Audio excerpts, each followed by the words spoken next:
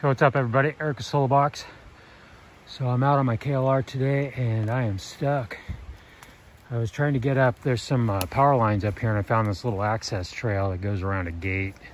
You might be able to see the power lines running through the trees up there, I'm not sure, but there's probably just barely make out the tower up there.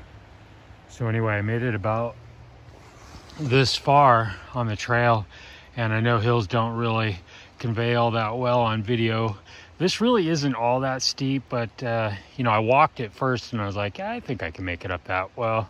You can see how far I made it is to I just about made it. Like if I had made it another 10 feet, turning around wouldn't have been an issue. Actually, I wouldn't have bothered, I would have made it. But you can see how far I made it. And what I've done now basically is slide back. I tried turning around in this spot, couldn't get it done. I've been trying to use that trick where you pull the bike over onto the side stand and pivot it. But this ground's real wet and muddy, so I just walked up by the power lines and got myself this big rock.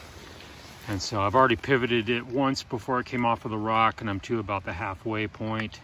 I'm hoping that on this next pivot that I can pull it over towards me and pivot enough to get around this stuff here and get myself pointed back in the other direction. You know, I decided to go with a more of a dual sport type of a tire this time.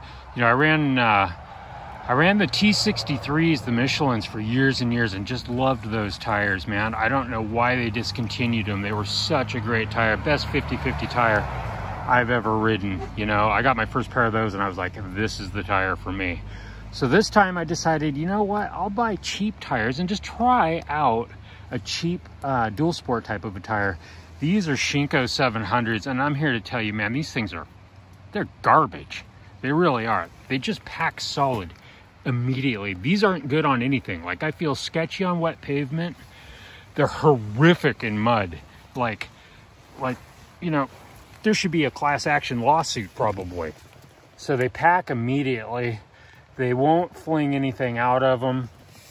And yeah, they're just sketchy at best. You know, the new KLR just came out and they managed to make it 28 pounds heavier. I don't know why, but you know, this bike's already too heavy. I'm looking at the new Honda CRF 300 Rally. You know, that's just under 30 horsepower and about 300 pounds. You know, with a good knobby on it, this would be no issue on that bike. And this is the type of riding that I really want to get out and do. You know, some trip stuff on the road, like back highways and stuff, 60, 65 miles an hour. And it looks like that 300 will do that really well. So I'm thinking that that's going to be my next bike. I don't think I'm going to buy the new KLR. I'll probably own one at some point down the road. Actually, I'm pretty much positive that I probably will. But I think in the interim, as soon as that 300 hits the dealership here, I think I'm going to get one of those and see if I don't like it. I think it'll be a good bike for Asher and I to take camping and stuff. There's a little Honda CRF50. Actually, it's an XR50. It's before the CRF that he's got out in the shop that my buddy Peter gave us on loan. And so, you know, we'll have two Hondas and be able to take both of those bikes out and get some camping and stuff done. I could ride that bike kind of slow and take Asher along with me and probably have a good time on fire roads and stuff. So as he gets older, he just turned 6. I'm thinking, you know, by the time he's 7 or 8,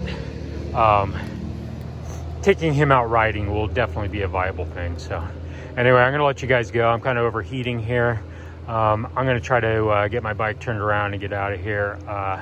Everybody ride safe. Don't get stuck in the woods, guys. Talk to y'all later.